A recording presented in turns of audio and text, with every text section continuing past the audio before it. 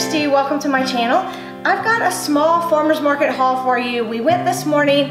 We love to go to the farmer's market. We've actually just started going recently to the one that's around here. When we lived in Alaska, we used to go all the time, but I am so glad we started hitting this one up because they really have some good stuff right now, and I wanted to show you what I got and then also show you a little bit about how I prepare some of the things that we like to get at the farmer's market. This is my first farmer's market haul or grocery haul. I haven't done any of that yet, and if you like those types of videos and would like me to make more of them, make sure you give this video a thumbs up, and that lets me know that you want to see more of these in the future.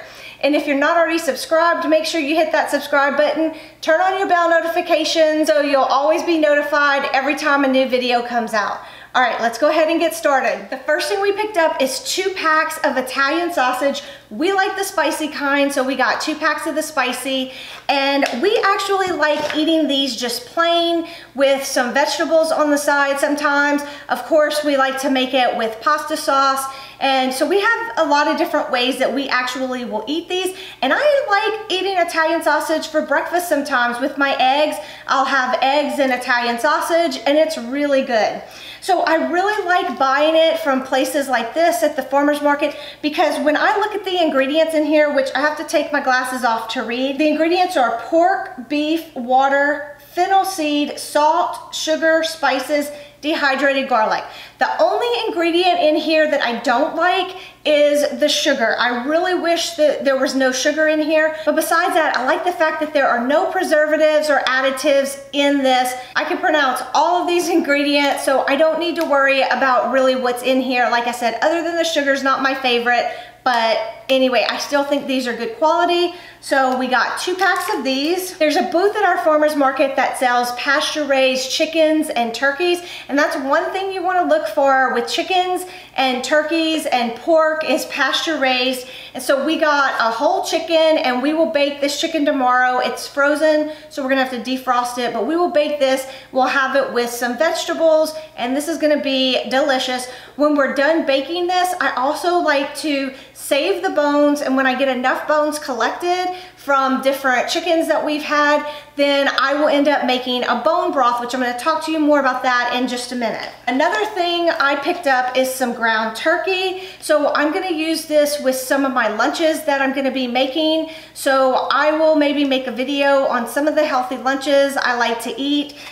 So this is some ground turkey. Again, it's pasture raised, which is what you want to look for if at all possible, and I like to buy it whenever I can because that means that the animals are roaming free. They are able to eat the foods that they would typically eat. That's important to know because when we are eating meat, we're not only eating that meat, but we're eating whatever that animal ate. So it's important to know that they are eating the right things, that this is gonna be the most nutritious that it can possibly be for our bodies. All right, so I told you I'd talk to you a little bit more about bone broth. That's another thing that I bought from the same vendor who had the chickens and the turkey meat. This is a 30-ounce container of bone broth, and I really like the price on this. It was $10, which I know sounds very pricey. I typically buy the Kettle and Fire brand at the grocery store, and for a 16.2 ounce little carton of the Kettle and Fire from the grocery store, this is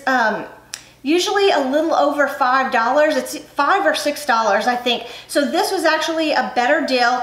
Ideally, I like to make my own, and then that way it's a lot cheaper because you pay a fortune for these if you buy them at the farmer's market or the grocery store. But the quality of ingredients in this is fantastic. Bone broth is actually a superfood. If you don't know about bone broth, this is one of the healthiest things you can actually eat. We use it in all types of things that we cook. If we make any types of soups or stews or anything like that, we use bone broth. You can also just drink this plain as like a soup. It's very healthy for you. I went ahead and bought 1 container of this, but pretty soon I'm gonna make some of my own. If you're interested in seeing a video on how I make my bone broth, then let me know and I can make a whole video about the benefits of it and how I actually make mine. If you're interested in that, let me know in the comments below. All right, guys, the next thing I bought, I'm so excited about because they're actually kind of hard to come by around here. When we were in Alaska, I discovered golden beets. The farmer's market in Alaska is amazing, and I hope that I'm gonna be able to get up there this summer at some point, and if I do, I am gonna make a point to go to the farmer's market and show you, because you will actually not believe the farmer's market in Alaska is so good. But anyway, I discovered golden beets there, and these are amazing. So I was so excited when I saw the booth at the farmer's market had these golden beets. When you roast the beets, they are so delicious, and I like the golden beets because they have a little bit of a milder flavor than the red beets, although I love red beets as well. When beets are in season at the farmer's market, I like to stock up as much as I can. I'll buy a couple of bunches every week. I like to roast them, and then I vacuum seal them and put them in the freezer so that we'll have them throughout the summer as well. If you go to the farmer's market and you find beets like this that have the stems and the leaves on them, make sure you don't throw those away. The stems actually are very much like celery, so they have the same type of texture as celery. You can eat them raw. They have a mild beety flavor. I think they're delicious. I like to eat them just plain raw as a snack. I love crunchy things. I don't know about y'all, but I really like crunchy foods for some reason, and sometimes I just want to munch on something. So these are really good for just munching and snacking on. And then they're also great with something like guacamole. I like to just dip them in the guacamole and eat them like that. So good. So I will cut these up. If you prefer not to eat them raw, then they are also really good in soups and stews. You can also cut these and put them in your smoothies. So like I said, don't waste this. That's good stuff, great nutrition in there. The greens are also really tasty and they're good for you. I like to take the greens and saute them with a little bit of oil at the bottom of the pot, and I just keep adding the greens to it with just some salt and pepper. I like them fairly plain, and then I will also sometimes, to speed up the cooking process a little bit, actually smother them, and I'll add some water and cover them and let them cook down. There's so many things you can do with the greens as well, and I like to cook them up and have extra and freeze those in little packs. What you can do is add these to your smoothies. You can eat it just as a side dish with whatever meal you're eating. They're very similar to like mustard greens or collard greens or something like that. Very tasty, delicious. Give these a try if you haven't already tried them. Okay, so another thing we like to buy at the farmer's market this time of year is lettuce. We ended up getting 2 of the romaine lettuces. They look really good. After we go to the farmer's market, I like to come home and I wash all of my vegetables that we bought, cut it all up, put it in baggies, get it ready to go in the refrigerator, so when we want to use it throughout the week, it's just ready to go. All right, we got the 2 romaine lettuces, but guys, look at this one. This is a huge green leaf lettuce. We love green leaf lettuce, so I cannot wait to cut this one up. This is gonna make so much lettuce. We'll have it all week long and it's gonna be delicious. The next vegetable we got is some broccoli. I just wanted to have a little bit of broccoli. I think we're gonna have steaks for dinner tonight, so we'll cook up this broccoli to go with it, and it will be so yummy. As far as produce, the last thing we picked up are these microgreens. So I got some radish, which these have kind of a little bit of a spice to them, so they're really good. And then I got some pea sprouts. I think these are pretty neutral tasting. And then we got this mix, and she told me everything that was in here, but honestly, I don't remember, but it's just a different mix of sprouts. And I love these sprouts because I can add them to smoothies. I also like to add them to my salads whenever I have a salad. And then if you're eating any kind of sandwich or wrap or anything like that, these are great additions to those as well. The last food item I picked up are these protein bars. So when we were there a couple of weeks ago, I found this lady who makes these protein bars, and she also makes the fruit bars. Last time I got a box that was mixed with the fruit bars and the protein bars. These all contain real food ingredients. These have a little more sugar and a little less protein in them because of all the fruit. And while I like these, and these are good for a snack every now and then, we're trying to stay more low carb and low sugar right now. Even though the sugar is coming from fruit, it's still not necessarily the best for you. So I only eat these occasionally, and they're really good.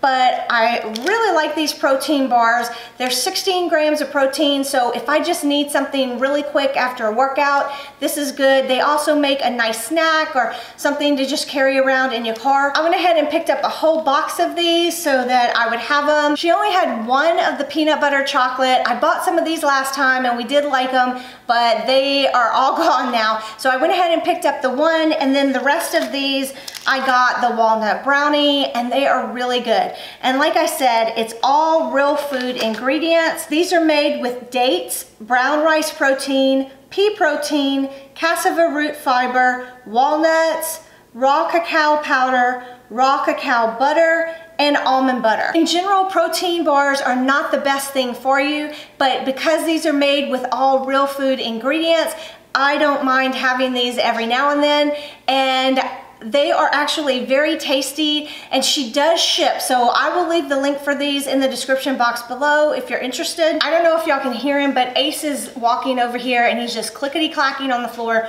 but I need to get this filmed, so I'm gonna keep going. I hope it's not bothering you too much.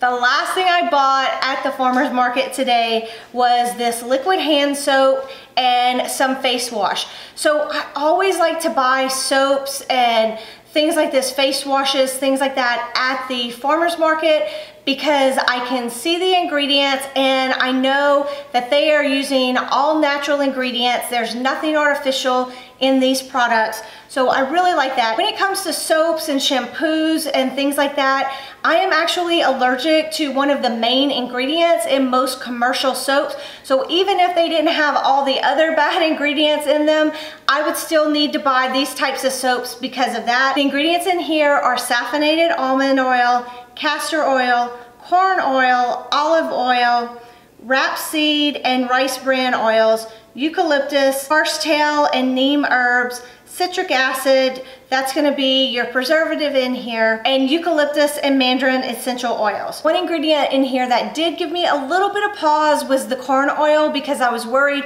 it might be GMO, which means it's genetically modified, but she says she gets hers from Canada and they are not genetically modified, so I was excited about that. So I'm anxious to try this. She told me that this should actually last me for a very long time because you only need to use a little bit of it. What she told me to do was start with my hands dry, take just a little bit of the soap, and then rub it into my hands really well for a few seconds, and then stick my hands under the water, lather it up really good, and then rinse it off. So I'm excited to try this, and I will let y'all know. I did not ask her if she ships, but I know she does have a website, so I'll put a link to her website down in the description box below in case you're interested. I typically do oil cleansing for my face. If you're not familiar with what that is, let me know in the comments below if you'd be interested in me doing a video about that for you. The thing about oil cleansing is it can take a few minutes to do, and sometimes I'm really tired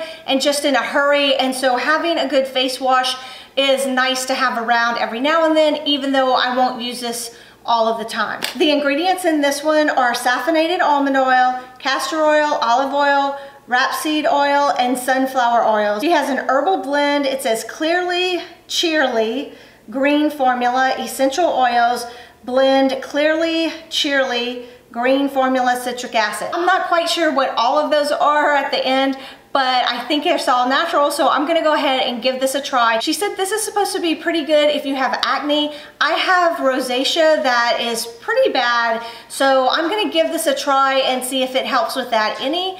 And again, I'll put the link for her website down below if you're interested. She had quite a few products that I did not buy, but a few that I might buy in the future. She had some bath bombs. I feel pretty confident that all the ingredients she's using are high quality, natural ingredients. So I'm gonna give some of her other products a try.